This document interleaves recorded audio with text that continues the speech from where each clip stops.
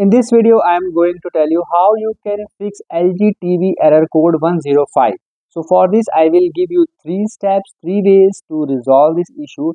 First of all, you need to go to the settings of your TV, go to the menu of your TV, and herein you need to click on all settings. So just select all settings here. Now, after that, you need to go to the connection of your TV, click on connection, and herein you have to click on network connection settings. Click on Wi-Fi connection. Now at the bottom you can see advanced Wi-Fi setting. Just tap on this, and at the bottom you can see there's an option edit. Just tap on edit, and it is set automatically.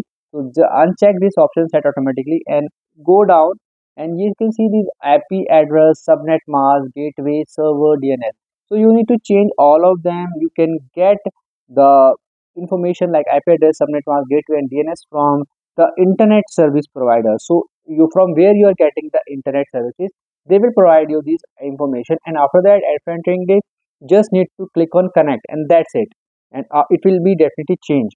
So if it does not work, you can move to the other 2 steps, which is you need to go to the settings, and then you need to go to the support option at the bottom. You can see support option, and herein you can see software update option. You need to update the software to the latest version if it is available, because old updates may sometimes create this problem. And at the bottom you can see there's an option of reset to, at the bottom you can see there's an option of reset to initial setting. Just tap on reset to initial setting.